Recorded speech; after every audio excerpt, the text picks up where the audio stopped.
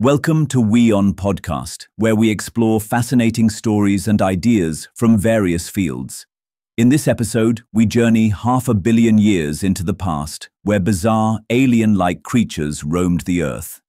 In a stunning discovery, scientists have found surprising similarities between these ancient beings and modern humans, thereby rewriting what we thought we knew about our own origins.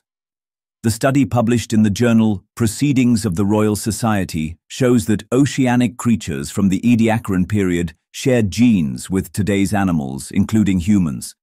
None of them had heads or skeletons.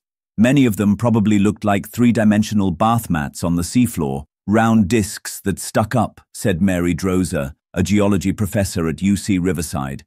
These animals are so weird and so different. It's difficult to assign them to modern categories of living organisms just by looking at them, and it's not like we can extract their DNA. We can't.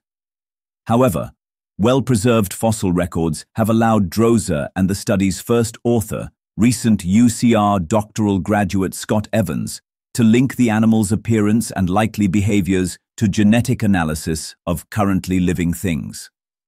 The researchers considered 4 animals, representative of the more than 40 recognized species that have been identified from the Ediacaran era, for their analysis.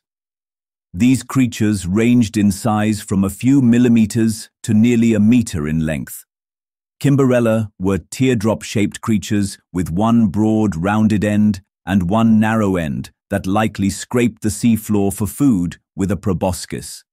Further, they could move around using a muscular foot, like snails today. The study included flat, oval-shaped Dickinsonia with a series of raised bands on their surface and Tribrachidium, who spent their lives immobilized at the bottom of the sea. Also analyzed were Ikaria, animals recently discovered by a team including Evans and Droser. They were about the size and shape of a grain of rice and represent the first bilaterians were organisms with a front, back, and openings at either end connected by a gut. Evans said it's likely Ikaria had mouths, though those weren't preserved in the fossil records, and they crawled through organic matter, eating as they went.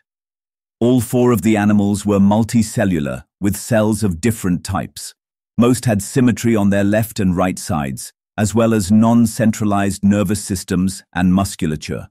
Additionally, they seem to have been able to repair damaged body parts through a process known as apoptosis.